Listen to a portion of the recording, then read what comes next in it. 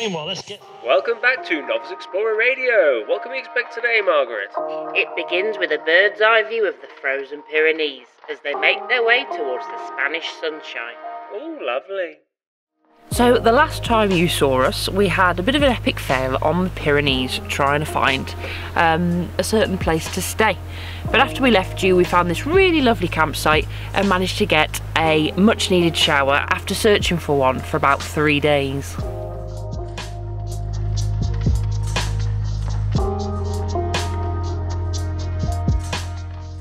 So this spot has been really cool, quite literally, but today is a bit of a nicer day, thankfully. So we're going to get some driving underneath our belts today, and we have to make it into Spain. We have to cross the border today because that's what we told the insurers. Last task for now is to fill up on water. By now we should have really invested in a hose, but we haven't, so we have to just do our best. Hopefully we can fit the tub into this. Ooh. It goes in, but it's going to be hard to get that out.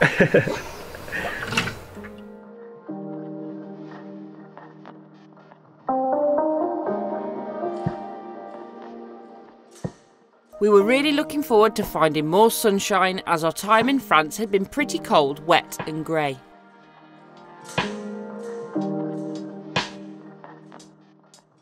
Oh, what a palaver, just getting a bit of water. It's definitely time that we invest in a hose because we're both struggling to get it out. But we've got water, we've got food, diesel, batteries are topped up. I'm re-energised, I'm feeling good. How are you feeling? I'm feeling good, feeling fruity. I'm looking forward to Spain. Yeah, so that's it. We've got a bit of driving to do. Might not film much of it unless there's some spectacular scenery, but I'm sure there will be on the way. And we've got to go through quite a long tunnel, I think. Instead of going over the mountains, we're wimping out and going underneath. At the roundabout, take the third exit. I think we very much learnt our lesson, didn't we? Yeah.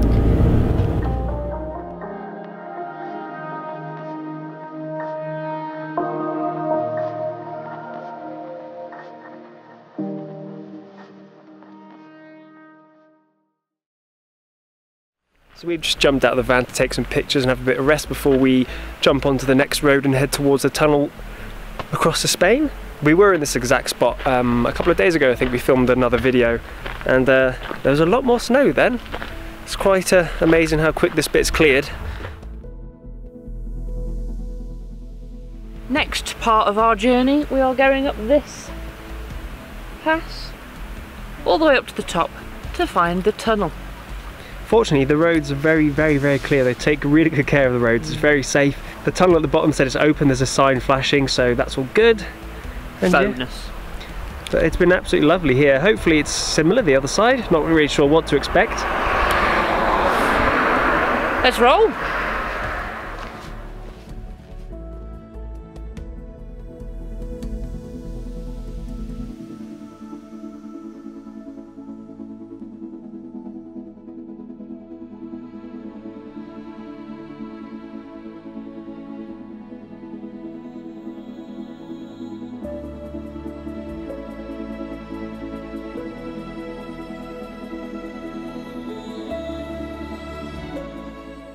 So look at the landscape now, it has changed.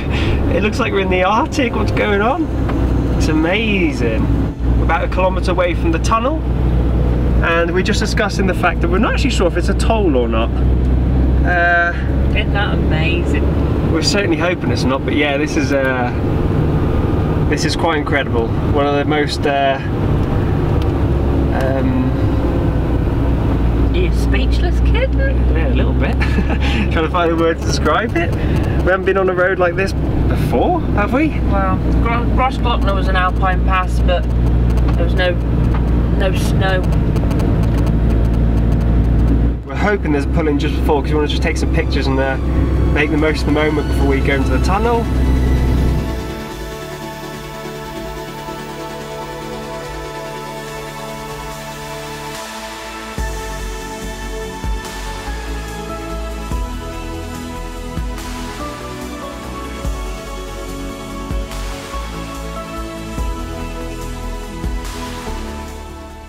We're just about to enter the tunnel, and there's a lovely car park that we can come and take a few snaps, which we can't resist doing things like this. So in the next few minutes we'll be in Spain, We've been in France for just over a week and a half, maybe 2 weeks max, and it's time to learn a new language, which we're not very good at, but give it a damn good go.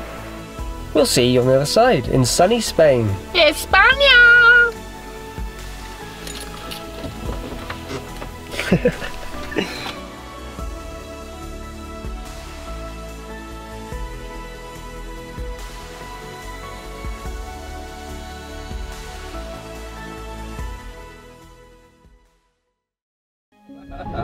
Hooray! We made it through the tunnel without a hitch. It only took, what, 10 minutes? Yeah. Less than that. Just over 3 kilometres. Absolutely fine, no problems. We did, however, encounter a roadblock at the bottom.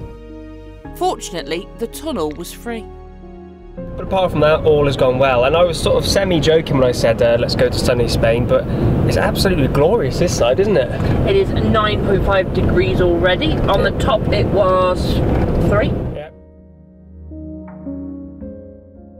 And now I've said that, we're in the shade of a mountain, but it's really clear skies. It's absolutely gorgeous. When the sun comes through the windscreen, it's really quite nice, and I'm definitely overdressed. But Maggie refuses to pull over so I can change my clothes. No, she doesn't. She's a great chauffeur. One of the best. I'm really glad I hired her for this trip. Anyway, that's us for the next few kilometres. We're not sure, well, we have no idea where we're staying, particularly tonight. So the adventure starts again.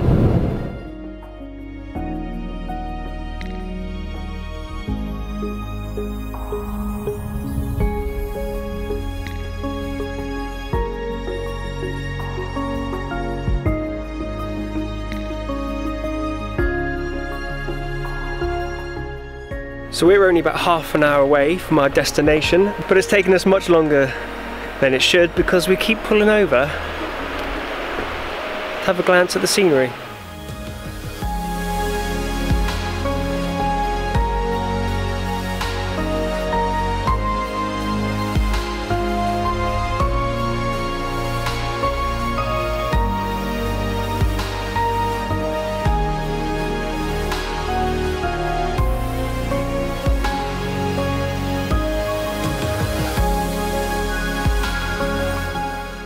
Feels like we've travelled a long way, although we haven't really. It's just because it's been cold and snowy, and now it's really sunny and hot. It just feels like we've been transported again to another place. Not really hot, it's 13 degrees. I'm hot.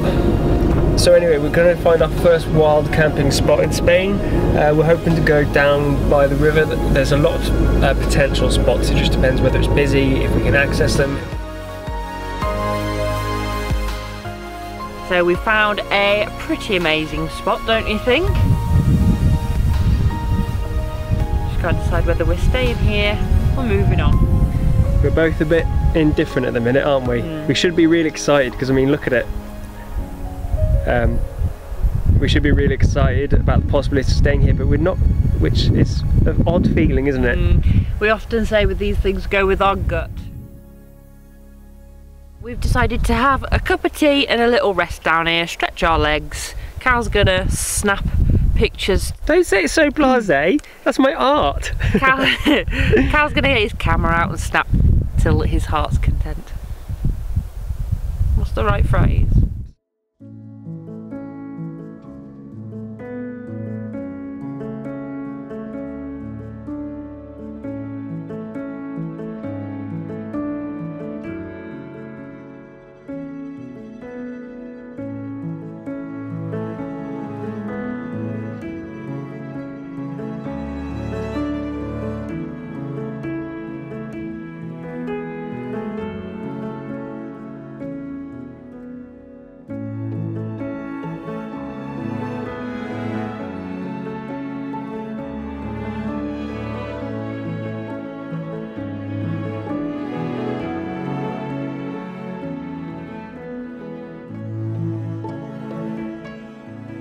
It's beautiful out there, but rather chilly after a while, so we finished our coffee and we've decided to head off, as Meg said. We're not entirely wimping out, but because of the rain that's forecast, this could potentially be a danger zone to get stuck.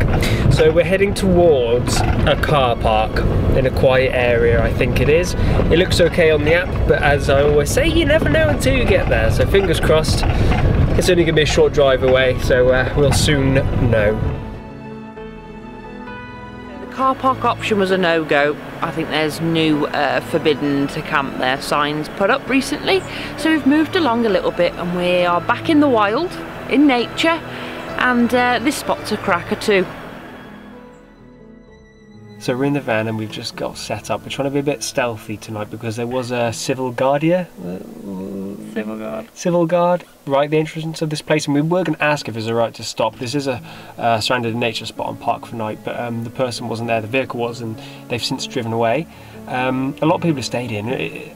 To me it looks okay, but we just want to be sensible, so we've got the blinds on and we're hunkered down, and we will show you more of the spot tomorrow because it is really quite impressive. Very beautiful.